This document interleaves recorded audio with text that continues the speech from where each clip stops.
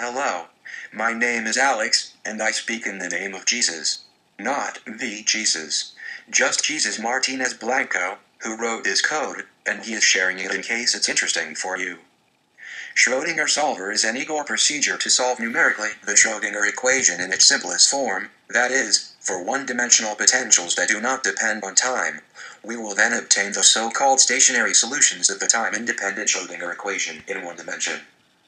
Installation is as simple as opening the procedure, and after compiling it, we simply invoke the menu macros, Schroedinger Solver.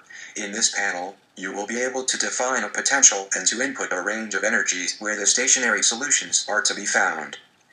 The procedure comes with two simple examples, harmonic oscillator and square well, but you can also define your own potential as we will see later. Just to start, we stick to the harmonic oscillator potential, which is here displayed in blue. This input value will determine the units of the quantities involved and the energy scale in the calculation. For convenience I choose here 0.5, but you are free to choose any other energy scale. To actually solve this potential, we should simply input a range of energies, like for example, between 0 and 10. Pressing enter will fill in this list box with the eigenenergies found within this range. We can then display the corresponding wave function by simply clicking on energy. The square of the wave function, which represents the probability distribution, is also displayed here in green. By the way, the wave function is obtained numerically integrating the Schrödinger equation with the Numerov's method, named after Boris Numerov, who developed in 1927 a method for solving the class of second-order differential equations in which the first derivative is missing. That's exactly our case. The energies of the stationary solutions, also called eigenenergies, are attained with the shooting method. That is, within a certain range, consecutive energies are tried, and for every energy, the number of crossings of the wave function with the x-axis are counted. The eigenenergies are those in which the wave function changes from having n crossings to having n plus 1 crossings.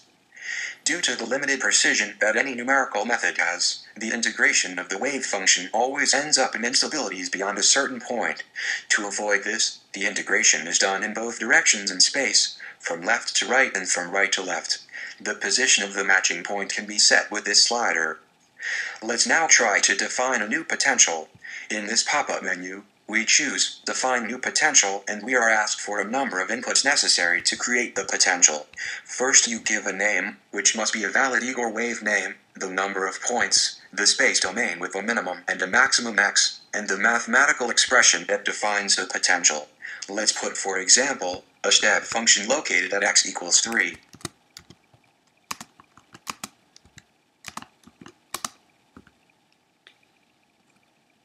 After pressing Continue, we are all done to calculate the eigenenergies.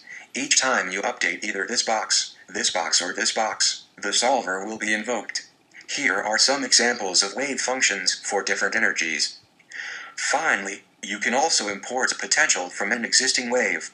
In the pop-up menu, select Copy from Wave and a data browser panel appears where you can select your wave.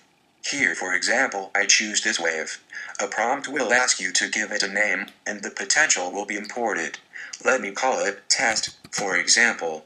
All the potentials are stored in a single folder, called Numerov Potentials, as you can see in the data browser. That's all for the moment. I hope you enjoy, and I would be thankful for any suggestion, comment or bug fixing that could improve this procedure. Thanks for watching.